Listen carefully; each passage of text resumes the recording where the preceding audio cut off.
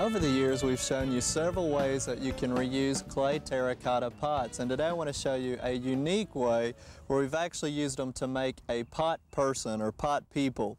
And one of our volunteers, Teresa Thomas from here in Stillwater, saw this as a picture actually in a recent newspaper article, and then she just adapted it to her own preference. And the way that it's constructed is using nylon fishing twine ran through these terracotta pots, and these small ones are probably about 1.5 inches with a body about a 4-inch, but you can see that at the end of each of the pots there's a button that she's used to tie them off to keep them from slipping. And she constructed it first and then added the Spanish moss here, but she also told me a couple of other things they tried. They fill the bottom one here with rocks so it would stabilize it a little bit more, and then she did use hot glue and styrofoam to attach the body parts together.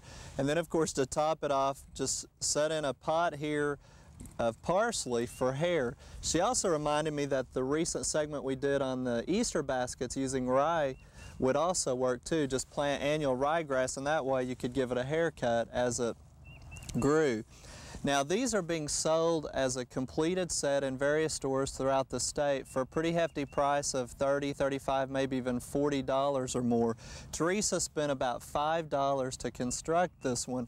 So again, it's a very unique gift idea. Also something you might want to try in your own landscape if you're into garden parties and those types of things. And of course, if you stop by our studio gardens, you'll see this particular one here in a display garden.